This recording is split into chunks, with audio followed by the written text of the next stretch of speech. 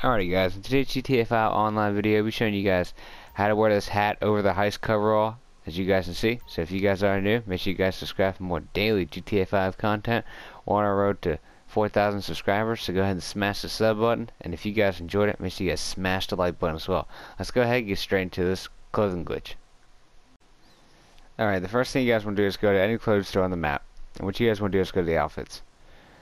And what you guys want to do is just go ahead and go to heist coveralls. What you guys want to do when you guys get in the heist coveralls, go all the way down to the bottom. And what you guys want to do is pick any of the ones with the gas mask on it. So the scientist, the fumigator, the hazard, or the quarantine, you guys can pick. So I'm going to go ahead and pick the fumigator one. Alright, now what you guys want to do from here is just go ahead, go to interaction menu, go to accessories, or go to style, go to accessories, and go ahead and put on the hat you guys want. Any hat works, by the way. Doesn't matter what hat you guys have, any hat works. So we're going to go ahead and scroll over till we pick a hat that we like. Right, and let's go ahead and use the beer hat. Alright, now what you guys want to do once you guys pick the hat, what you guys want to do is go to glasses, and you guys want to scroll right until it says none again, and you guys will have the gas mask with the hat and the hood over it. Easy as that.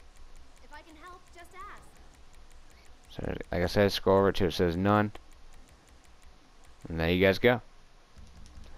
So guys, that's today's clothing glitch. I hope you guys liked today's video. This has been your boy Frozzy, back at again on the GTA 5 little small video to help you guys out, and I hope you guys enjoyed it. And I'm out. Peace.